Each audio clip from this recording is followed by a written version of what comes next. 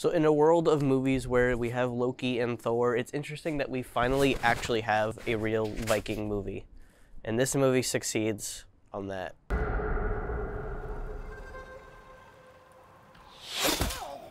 Father!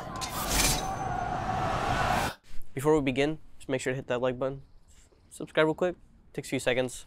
And it helps out the algorithm so that other people can see these videos. The Northman is the latest movie from auteur filmmaker or art house filmmaker Robert Eggers. He's a very cool director. He made a sketchy movie and then The Lighthouse. I watched The Lighthouse. It was one of the craziest movies I've seen ever, and it was one of the best movies of 2019. He has a very unique visual style, and this movie is another unique cinematic experience where you are on a journey, a Viking tale, and you are put into this world of all this lore. And like when I got out of the theater after watching this movie, I was like, where the frick am I? Like, what is going on? Like, the movie puts you so far into this whole world that you just feel like you're there. There's a spider web. But Robert Eggers' visual style is so unique. He has so many huge wide shots. There's many wonder sequences where it's just one long take where we just follow Alexander Skarsgård as he just like beats up a bunch of people. Like there's different raids and stuff. And the movie's visuals are honestly kind of perfect. Talking about Alexander Skarsgård for a little bit, he has a really unique role in this movie because he's the main character. He is in a tale where he's trying to find the person who killed his father, his uncle. He wants to find him. He wants to avenge his father, find his mother who was stolen, and then kill that guy.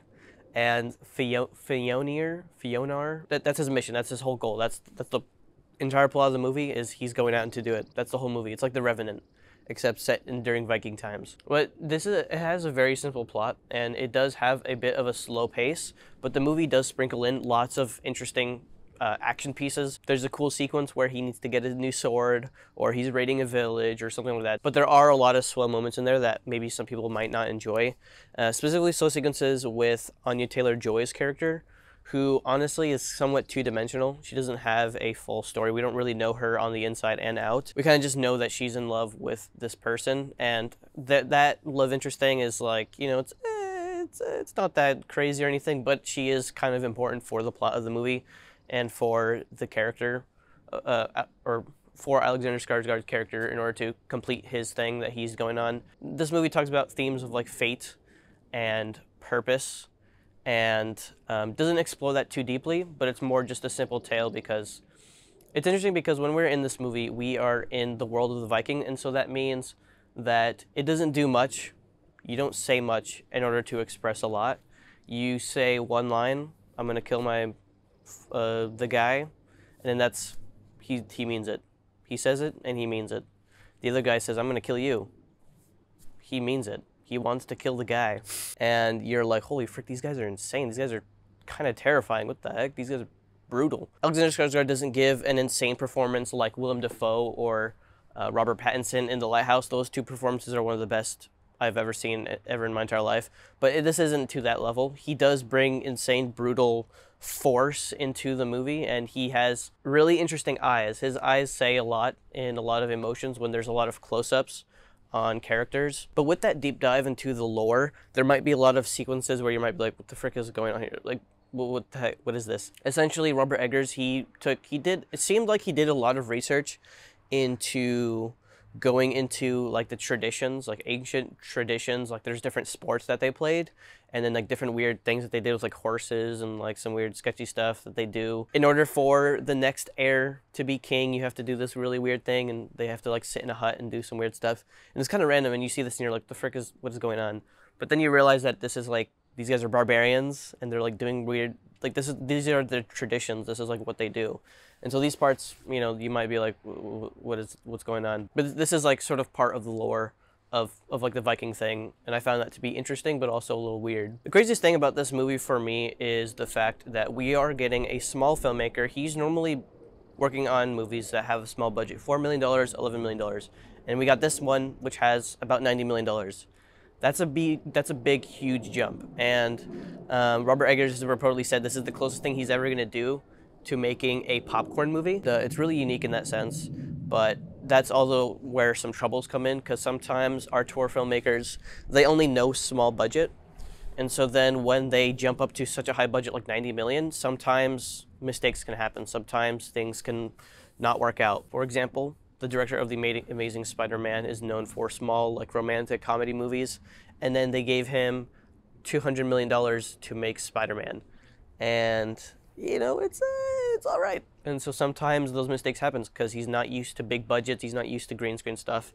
And for this one, Robert Eggers, it seems like he had much more control in producing the film because he is a producer of the movie, and so he has much more control into what goes into the movie. They shot a lot of stuff on location. They shot a lot of wides, a lot of oneers. There's a lot of huge action set pieces, lots of villages, extras, and chickens and cows and all this stuff that cost a lot of money, and that's kind of where the budget went into, and you can tell.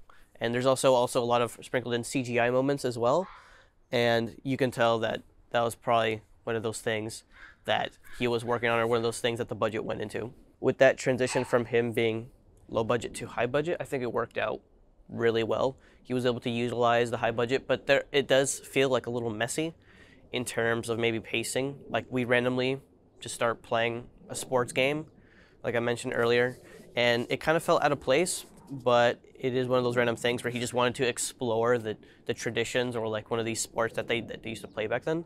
But it seemed like that it did, kind of just veer off the story a little bit.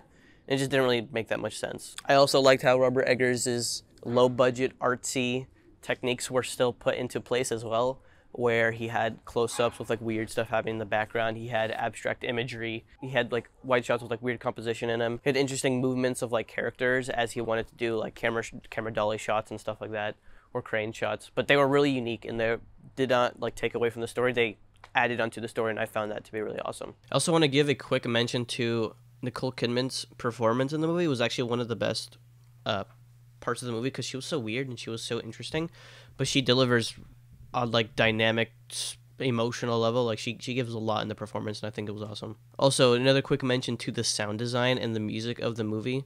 The sound design is always perfect in a Robert Eggers movie, and in The Lighthouse it was pretty much perfect, and in this one it is as well. There's so many interesting sounds, and the music soundtrack is like 2 hours long, and it like fits every single scene and adds to the whole experience, which is why I recommend watching it in theaters. I loved how the way the movie ended. I'm still kind of thinking about it right now, like what the frick just happened, but it was really cool, and it was really entertaining. But overall, I found this to be an awesome, epic movie. If you're interested in this type of stuff, it goes deep into the Viking lore, so be aware of that. Some stuff might be like kind of weird to you. It's really interesting. It's rated R for action and violence, and there's some people who die, and so I'd recommend this movie. The Northman, Robert Eggers. I'd give it a 9 out of 10. But yeah, I'm really excited for what Robert Eggers is going to do next. I heard he's working on Nosferatu remake, which is like an old movie from like 1922. I'm not the biggest fan of horror movies, but The Lighthouse is like more of a thriller, which I found to be really entertaining. I'm probably not going to watch his other movie. I'm too scared, and also I'm not a horror guy. But yeah, hopefully you guys enjoy this review. If you're interested in this movie, go watch it. It's going to be really entertaining. Watch it in theaters. Watch it Dolby Cinema. Try your best to watch it there. But it's awesome. Hit the like button, hit subscribe, and I'll see you guys next time.